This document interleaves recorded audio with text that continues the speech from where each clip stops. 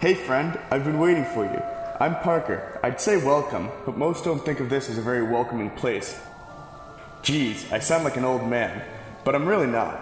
I've only been dead for 17 years, but with all that time, you can learn a lot. Here, come follow me, I can show you around. Some guys have been here since the dawn of man, just like Bob. Hey Bob. Yeah, no one knows his real name, so just call him Bob. Oh, and by the way, just as a disclaimer, this is our version of the afterlife. Not everyone sees this the same way. Anyway, if you're gonna stick around, you better know about our history. Evidence of us ghosts date back as far as the Mesopotamian era, but only because that's when people started writing things down. Honestly, who knows how long we've been haunting the living. Okay, literally, who chose this music? Stop! Anyway, the concept of ghosts stemmed from the Mesopotamian belief that physical death was not the ultimate end, and that existence continues on in the form of spirits. And the best part about being a spirit is that you get to wear the same sweatshirt for the rest of eternity. Vintage. As I was saying, the Mesopotamians called their afterlife Urkala, or Land of No Return. Sounds like a sick emo band, right? Urkala was a realm beneath the earth, where Giddim, the original word for spirits, would go. Some Giddim would come back to earth to offer advice to loved ones, but most of them would haunt the living, particularly if they experienced a wrongful death or improper funeral. In these cases, the Mesopotamians would ask an Asu or a doctor to cast spells and exorcise them, which, trust me, is not fun for either side. Now, ancient Egypt, on the other hand, well, their beliefs were a little more complicated.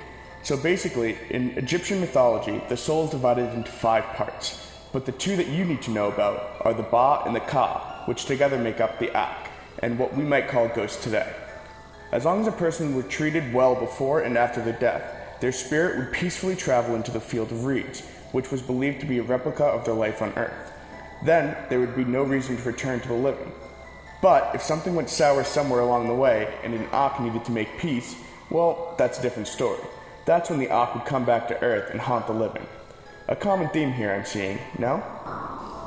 Oh yeah, and those guys over there? Those are the ancient Greek and Roman ghosts. Turns out they needed to be buried with a coin in their mouth for passage across the river Styx to the underworld, but clearly that didn't happen. Now all those poor ghosts are stuck in the world with the living forever. But that's the whole thing about us ghosts. Despite the culture, we tend to want one simple thing, to be treated and buried properly. Do that, and we probably won't haunt you. Boo. I said probably. Hey, meet my buddy Kevin.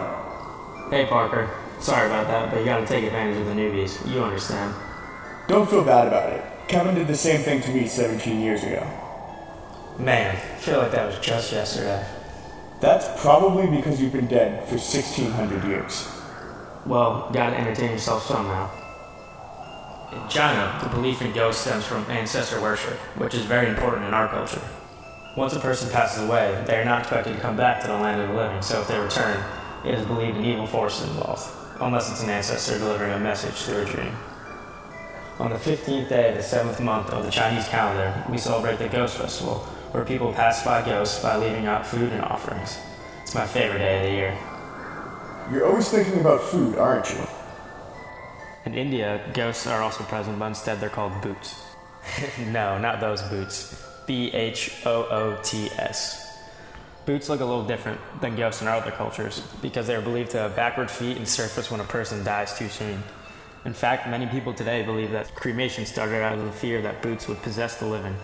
If bhoots are able to find peace, they are free from the world and go into the process of reincarnation, which is why there's less ghosts in this neck of the woods.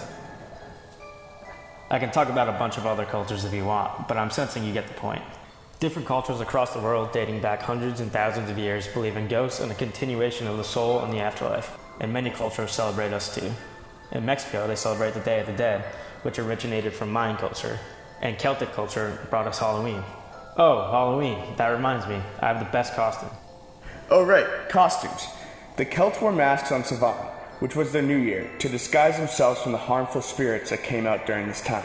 Eventually, this all became Halloween. Look, I'm a ghost. Kev, you might want to work on that.